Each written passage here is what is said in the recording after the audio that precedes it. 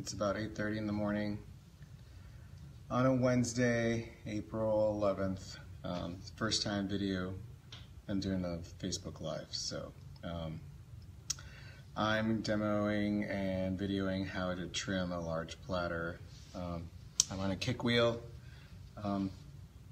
Yeah, so let's just start. My platter is pretty big, so I'm just going to improvise on a chuck. So here we go. All right. So I'm using this bucket. I'm going to use this as a large chuck. I'm going to center it. I'm going to tap it on center.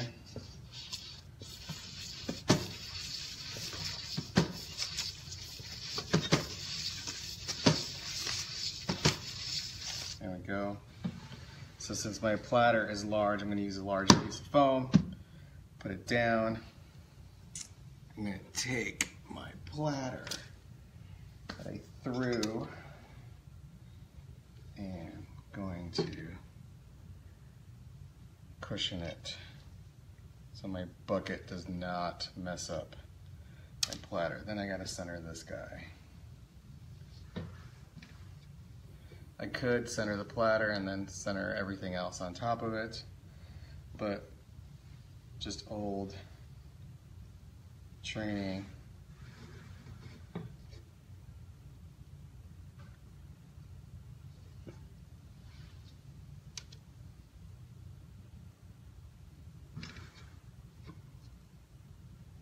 So just little movements. I threw this on Monday.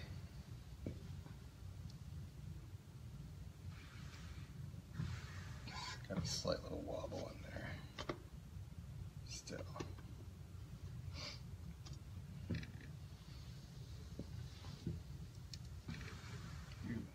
It's closer before. I'm firing a kiln in case you're wondering why I'm at work this early.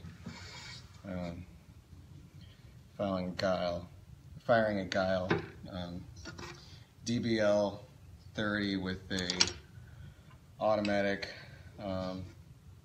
damper system, but I went manual because I'm doing a bisque. So got my trimming tools, my Dolan trimming tools. Shout out to Dolan. I've had these for about 20 years since I went to my first Sika in Rochester, New York, when I was at school at Alfred. So let's start trimming. So what I'm not thinking about anything at all. I just want to get all this extra weight off. So, and trim it up. I know, it's not perfectly centered, but it wasn't perfectly centered when I threw it either. My students, I always tell my students that I like my things to be wonky, so they're always wonky.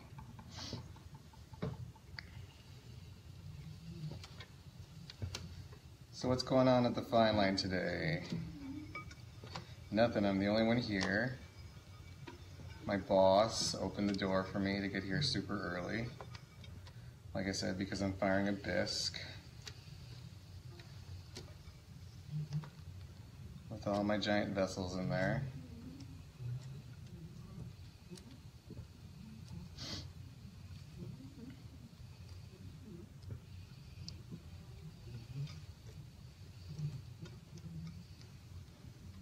So I threw this piece just to demo slip decoration for my Monday class. I teach an alternative surfacing class on Monday afternoons here at the Fine Line in St. Charles, Illinois.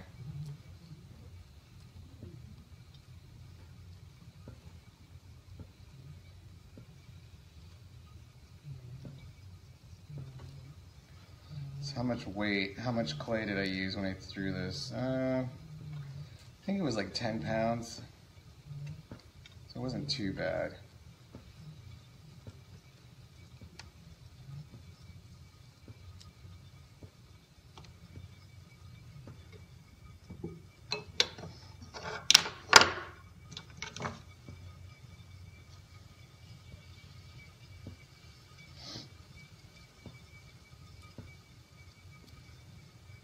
So I'm teaching class at 1:30 today. And I'm going to my other job at Waubonsie Community College. Shout out to Waubonsie.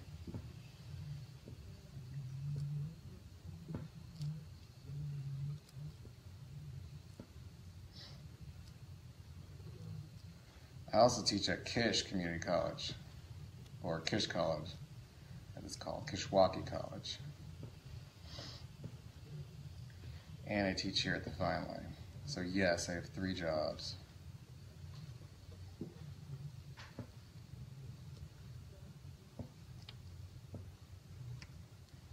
think this is more like a shallow bowl than a platter, but it's okay. I can call it whatever I want.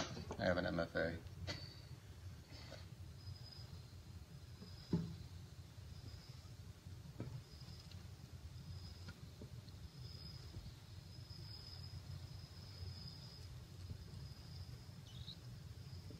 So how did I get started in clay, I guess? So some of you that know me, that are watching, already know this story, so I'm going to repeat it again. I was watching Mr. Rogers' Neighborhood, late to mid-80s, and he had this pottery couple come on the show. I was a little kid, obviously. And they were demoing, the woman, the wife, was demoing how to throw on the wheel. And I was watching the show and I remember thinking to myself that I could do that. I think that's pretty easy. So I was 7 when I saw that show. The couple was Eva Kwong and Kirk Mangus. So I owe a lot of this to Mr. Rogers and Kirk and Eva Kwong. I never met Kirk Mangus, but I met Eva about 1.5 years ago at Waubonsie Community College. Doug Jepson, who's the professor there, had a wood firing conference. And I just barely started my teaching gig at Kishwaukee College. And I asked the dean if I could go, if the school would pay me to go. The school could pay my way to go, sorry. And she said yes. So we're not a big community college. They paid half of my registration fee, went to the conference. I only went there for one specific reason. I noticed who was speaking, who were the speakers, and noticed that Eva Kwong was on the roster, and was like, oh my gosh, she's so close to me, she's only 20 minutes down the road, so I'm gonna go. And I went. Took a picture that I printed out of her and Mr. Rogers at the pottery wheel, which I have, and went with that purpose to go talk to her and go meet her and say, hey, you're my inspiration of why I do this. So I got to the conference. I think it was Saturday or maybe it was Friday, I don't remember. Finally had the guts to go and talk to her, and she was sitting at this table with all her friends, colleagues, I guess, friends mostly. I asked if I could speak to her for a moment, and so I told her the story, I showed her the picture. She got up from her table and came to sit with me. I was sitting by myself at a table. I'm a sort of loner, I'm an arty loner, so she got up and sat with me, and I was so surprised and I was so dumbfounded and so in awe and full of pride and honor. Still get choked up.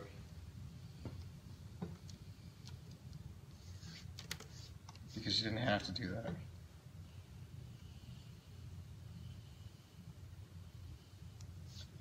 So she sat with me the whole entire conference, the rest of the conference, which was awesome. So we chit-chatted. She gave me her email, gave me her phone number. Said if I ever needed any help with anything, it was cool. I could call her and write her and do all this stuff. It was awesome. So again, she impacted my life.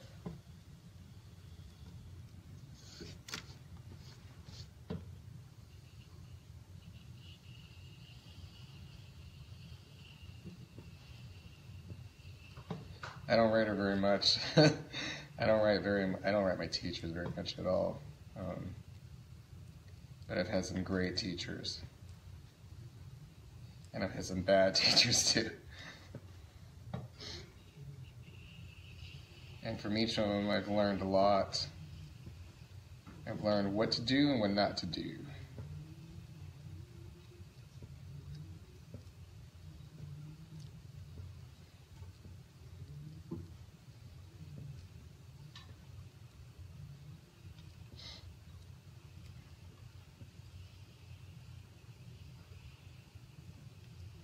So let's name some of my teachers, I guess. Start with art in general. Yeah, the earliest I remember that I really loved art was in junior high school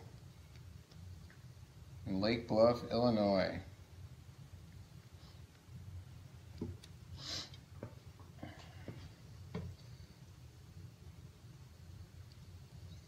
Mrs. Bohm, a wonderful older woman who retired while I was in junior high school. She would let me come and work after school, mess around, draw, do a lot of enameling. And then when she retired when I was in school, I think it was 6th grade, Miss Fishbach replaced her. So I was a little worried that Miss Fishbach was going to let me stay after school and work. We were latchkey kids, my sisters and I. So we had nothing else to do, and I'd just stick around at school.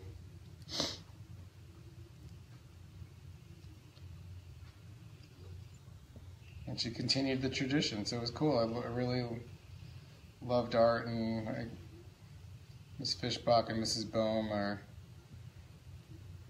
great examples of how to let students just work. They would stay after school and just work and help me, help other students as well. Then I got to high school. It was really nice.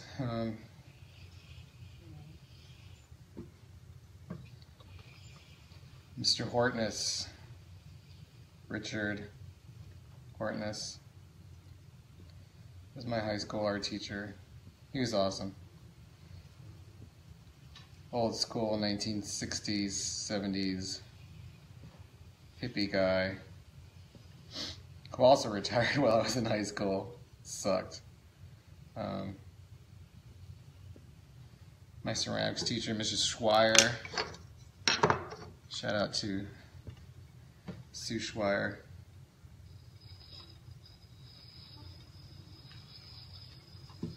Told this guy to apply to a school in New York because he wanted to do ceramics. She gave him the courage to apply and said, what's the worst they could tell you? No? Best case is they could tell you yes.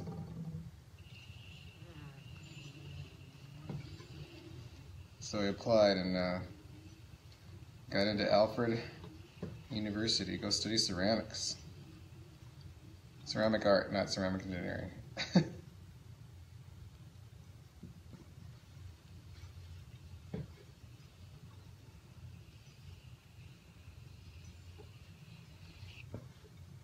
I didn't stay at Alfred very long. Well, I stayed 3 out of my 4 years there. And then I transferred to the School of the Art Institute of Chicago. But while I was at Alfred, I had great teachers, great graduate assistants as well that I learned from.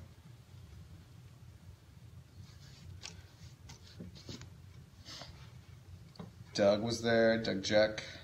He's my hand building instructor. Forrest Snyder was the graduate assistant. He was great. I don't know where he's at now. I know Doug's in Washington.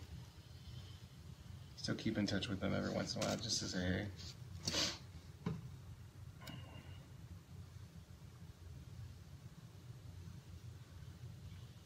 For wheel throwing, I had Val Cushing, who was also my instructor for raw materials glaze calculation class. Malcolm Abacha Smith was a graduate assistant then. He was cool.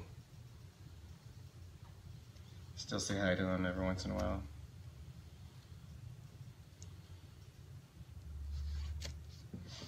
Andrea Gill, I had her for a short time.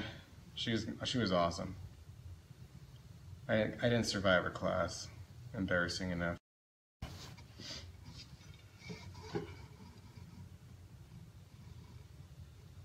There's an interesting story about Andrea and me withdrawing from the class, but I won't tell her because I won't say it because it's a little embarrassing and I don't want to get any negative stuff going on.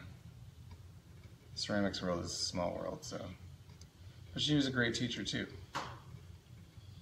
Her husband John, huge inspiration in my work. Still trying to figure out how he makes things. How he messes around with the interior of his vessels. I understand his glazing process because I get it. I do the same thing with my work sometimes.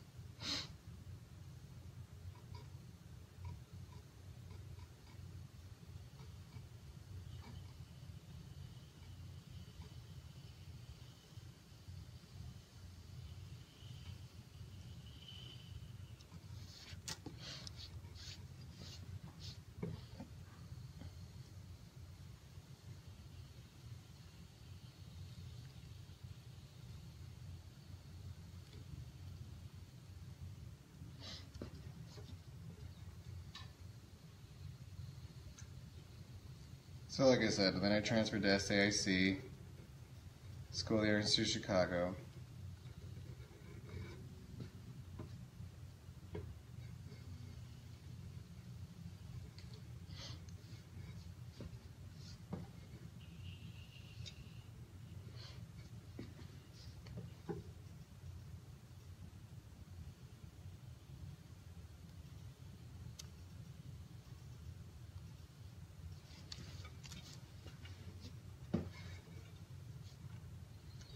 Had Bill Farrell, it's one of my teachers, my throwing instructor.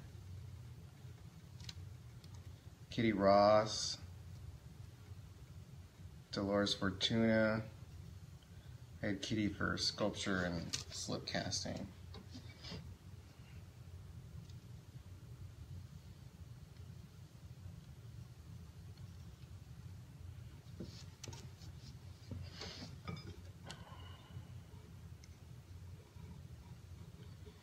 Charlie Yan for kiln building.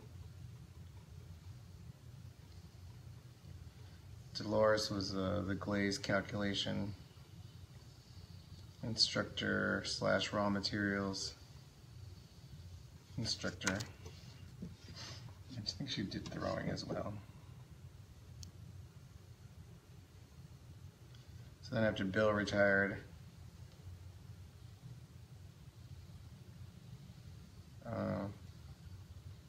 we hired Xavier Tobes.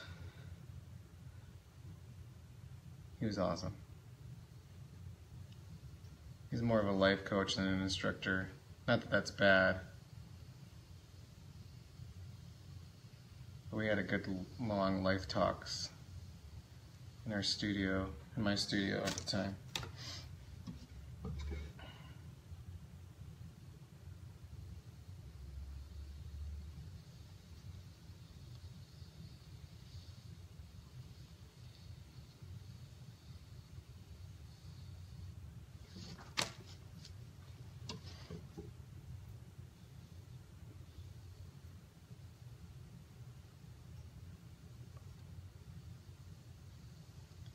So then I moved to California.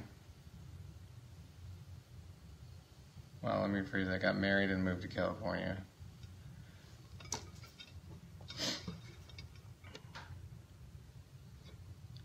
While in California, I was working on my secondary ed, art ed program. CSUB Bakersfield. Go Roadrunners.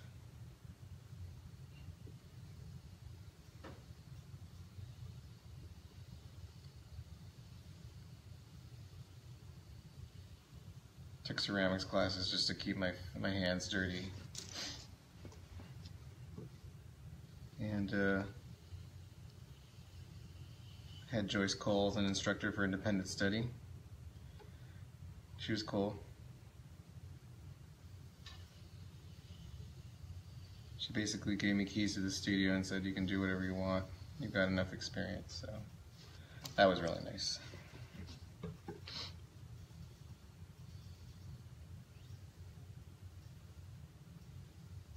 After that, I went to New Mexico State University in Las Cruces, New Mexico to get my MA. Thought I was going to get my MFA there and changed my mind and just got an MA. But Amanda Jaffe, who's now retired. I think I have this problem of wherever I go, my professors retire.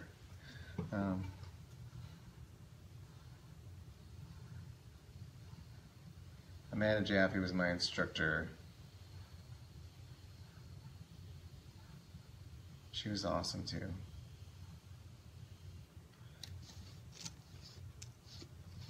Taught me a lot about studio practice.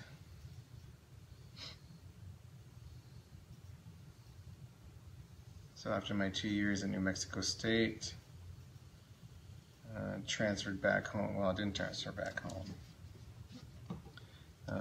Looked for another school to get my MFA to finish my degree. Came back home to Illinois.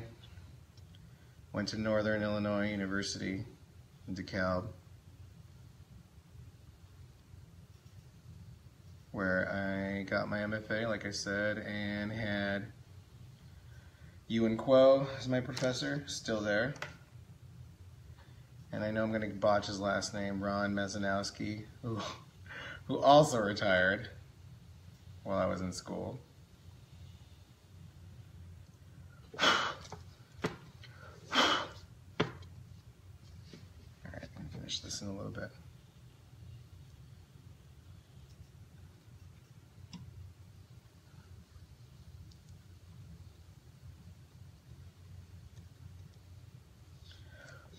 So I do not create functional pots, as you can see. If I did, I really wouldn't care if they were wonky enough. They're wonky.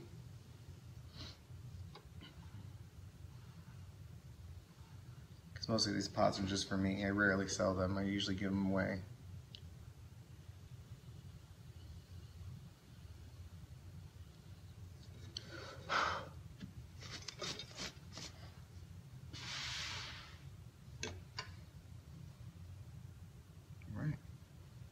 There we go. Oh, and it broke. That happens. Oh well. Happens to the best of us. Trimmed it too thin. Well, life learning lesson. Alright guys, see you later. Hope you had a good time. Bye.